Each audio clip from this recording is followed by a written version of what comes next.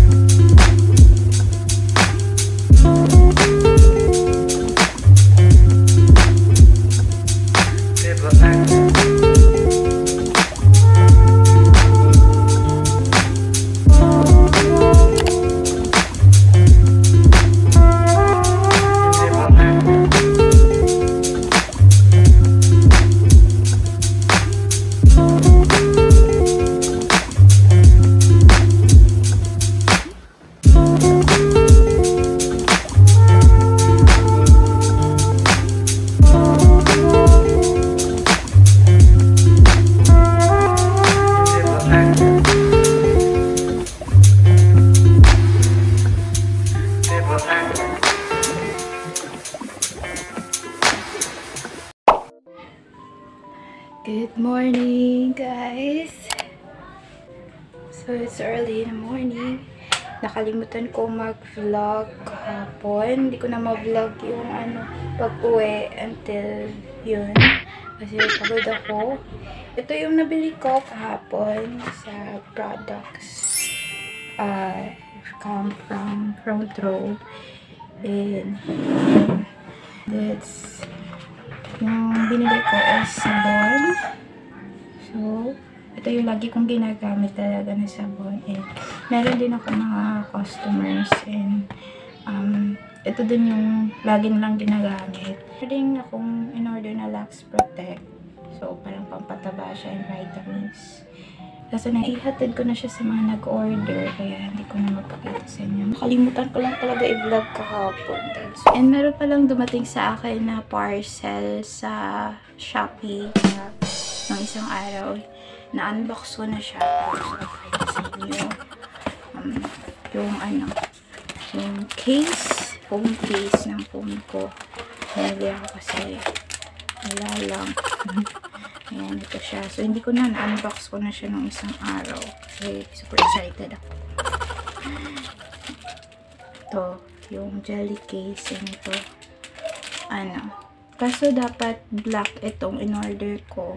Pero nung dumating sa akin, iba yung kulay. Pero gusto ko naman yung kulay. Kaya okay lang. And then, bumili din ako ng tempered glass. Kasi gusto kong palitan yung screen. Yung screen ng phone ko. Kasi puro gas-gas na. Yan lang. Yan yung mga din ako. ibang phone case dati. Pero ibang phone naman siya. So, hindi ko siya magagamit. Pwede ko ito ipanday. Kung gusto nyo. Yan. So, meron po yung Realme C2. Yan. Pwede na. Bibigay ko to. Yun lang. Sinare ko lang sa inyo yung guys. Kain muna ako. And see you later. Morning. Nangigising yung bata.